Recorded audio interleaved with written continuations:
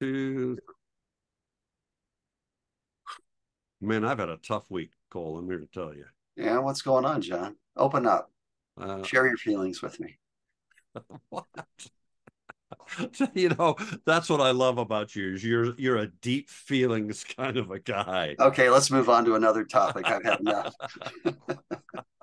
It's been a good week, actually. It's any week's a good week. I was processing more and more of my Palouse images and Hmm.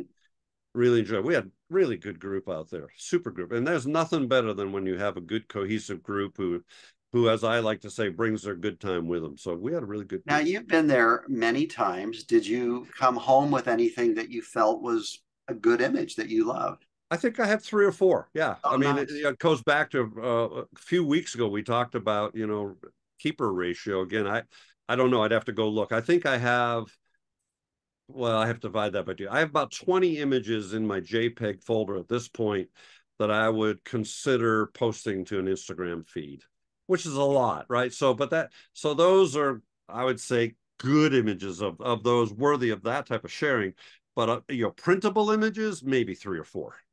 We both have areas that we go back to frequently. You, because you're a workshop leader, me, of my own choice, but it's sometimes difficult. I've been going to Death Valley for more than 50 years. Yeah, So yeah. it is sometimes hard to see something new. Not that it's not there, but it's Right. hard in our head. Or the Oregon coast, working on a single project over 15 years now.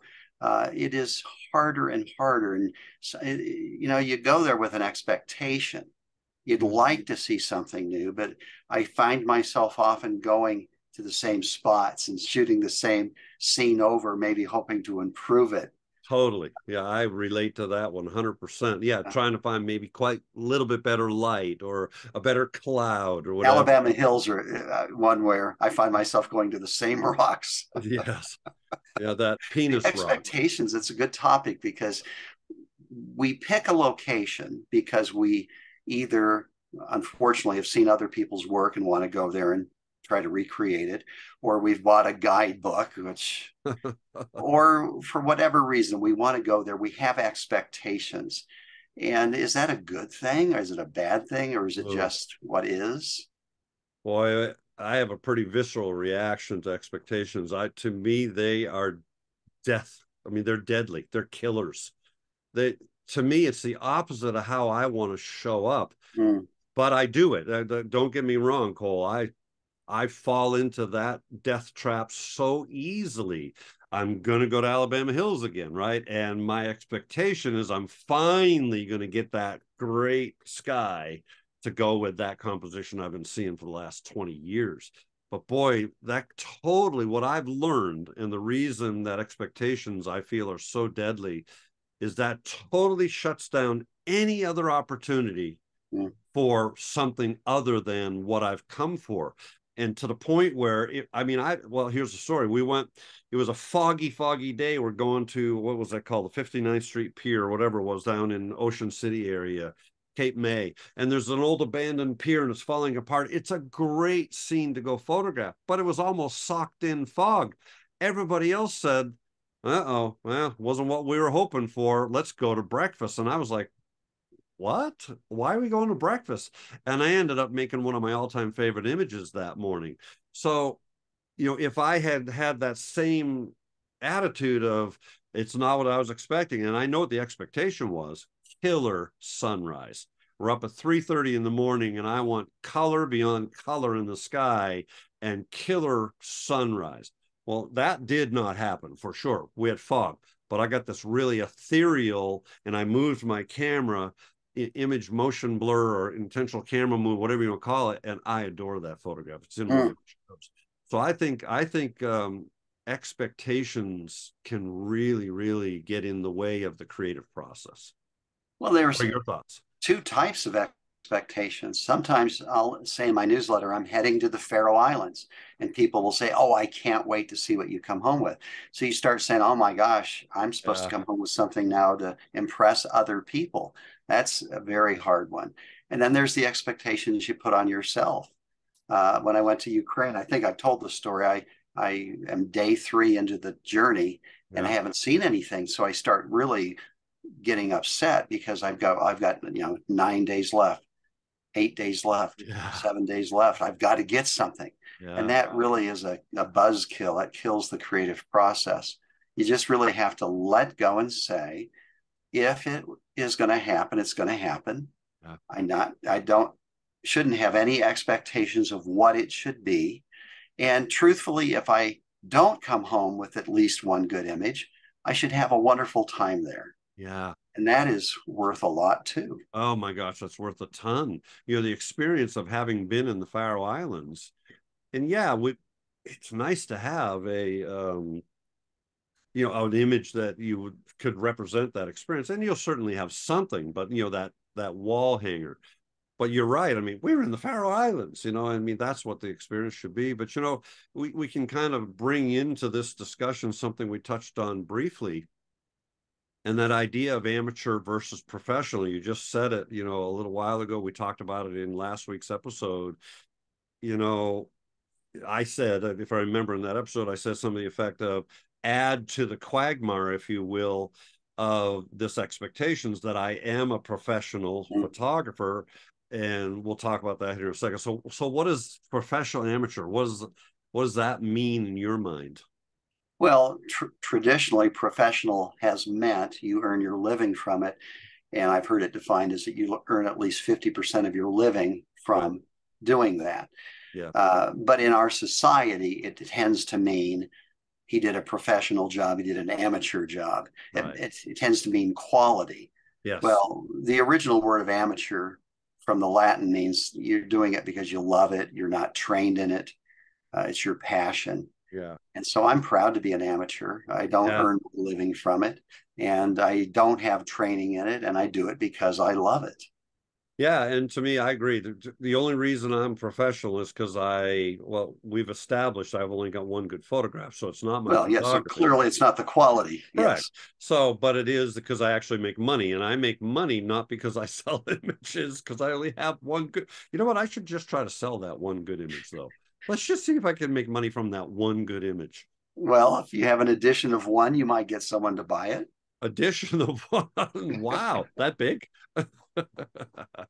Yeah, but you're right. But there are times where I do feel that pressure, that expectation, if you will, to be able to find a good scene. Even when I'm with workshop students, we arrive at a location and they're saying to me, "So what are you seeing here?"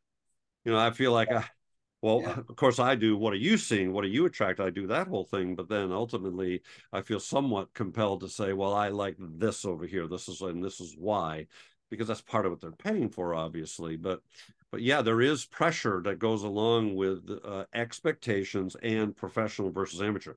I'd rather be amateur all day long because I feel like it relieves some of that pressure. Yeah, I really love being an amateur because there's so little pressure that way. I'm not trying to earn a living. I don't have to produce every week. To me, the worst job in the world would be where you had to produce every week certain types or product images or something. Oh my gosh. Boy, it would take the fun out. Imagine. You know what? I'm going to get permission. Ricky Cook, again, a 20 some odd year National Geographic guy whose home we use over in Molokai, Hawaii, to do the contemplative photography retreat.